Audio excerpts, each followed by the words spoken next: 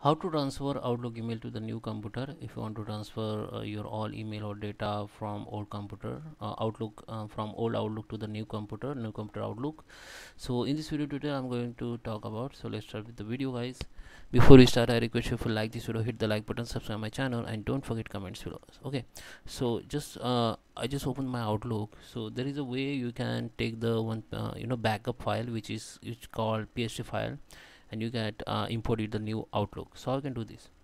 Go to the file, and under the file you have to click on open and export. Here you can see the import export option. Just tap on it. Now this menu window will be open. Now we need to export data, so just click on export file, and here you have to choose the Outlook file. Okay, if you are exporting your Outlook contacts, you have to click on this. Okay, I will show you next step, but first I'm going to show you how you can transfer your all emails from Outlook.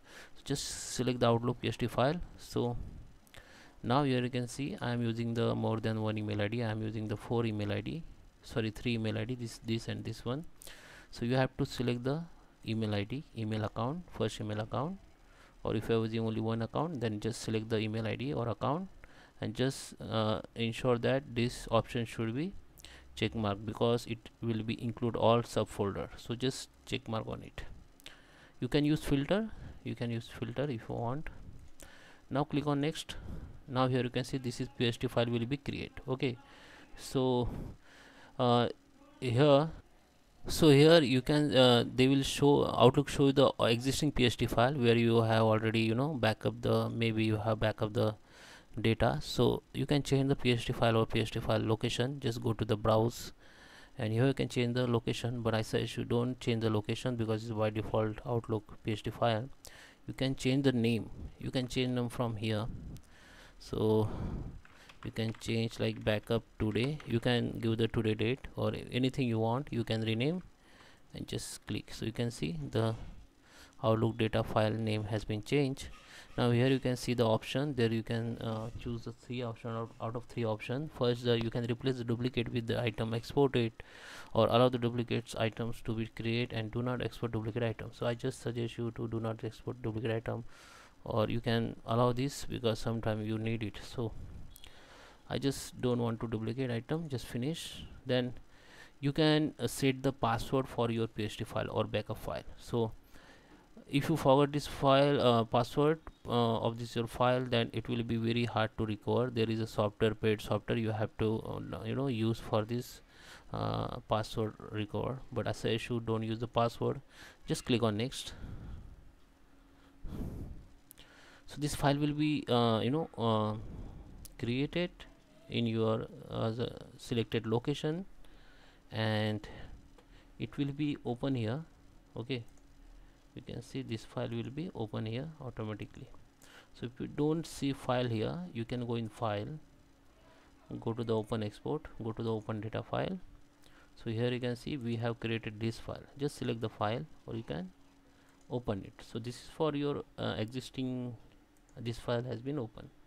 So now, so if you want to move this all data to the new computer, go to the file again, go to the open and export tab, go to the open file, and here you have to copy this file.